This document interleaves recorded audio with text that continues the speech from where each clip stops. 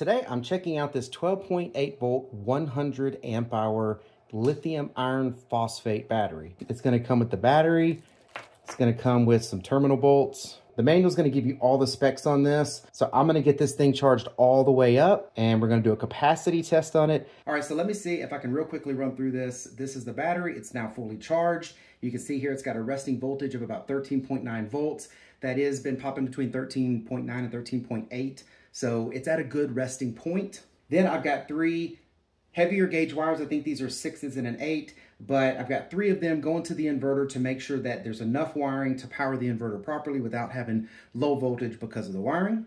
I've got this battery monitor here to be watching what's coming out of the battery, not what's coming out of the inverter to the AC unit. It's just watching the power coming out of the battery. The inverter is a 2000 watt pure sine wave inverter. Then I have the power cord of this 5000 BTU AC unit plugged into the 2000 watt pure sine wave inverter.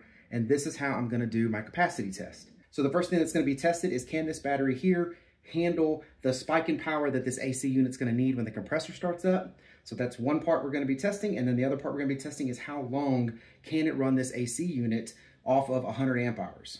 Do we get the full amount of watt hours out of this battery that we're expecting? And can it handle the jolt? The AC unit should be working fine. It is an older unit, so it does take a little bit more power to start, but it still should be able to run on one 12 volt, 100 amp hour battery. So with all that said, let's get this thing started. I'm gonna go ahead and turn the inverter on. So now I'm gonna turn the AC unit on and I'm gonna put the AC unit all the way down as cold as it can so we can keep this thing running and see how long it's gonna work. So since the battery was able to handle the jolt of power that the compressor asked for, we know it should be able to kick out more than the 100 amps that it's rated for continuously, and most batteries like this are.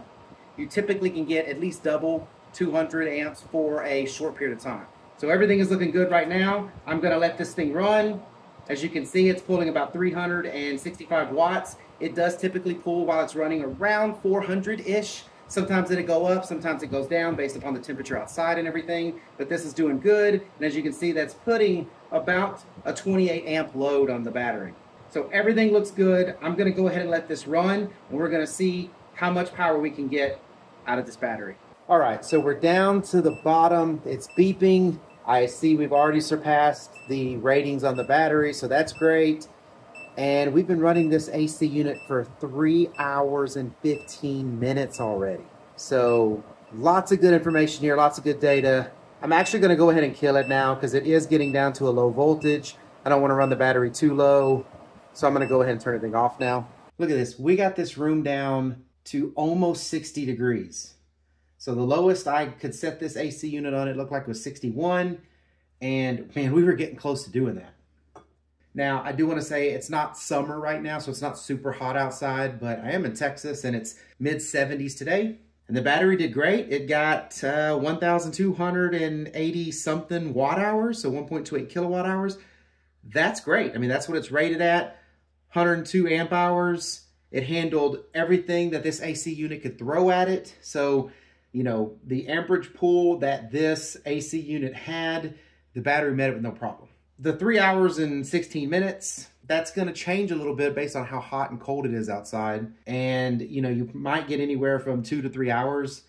But yeah, this battery did outstanding, did everything this AC unit needed. Sure, a 100 amp hour battery can run an AC unit for hours. So I'm very happy with it. I hope all of this information was helpful. Thank you very much for watching. Y'all take care.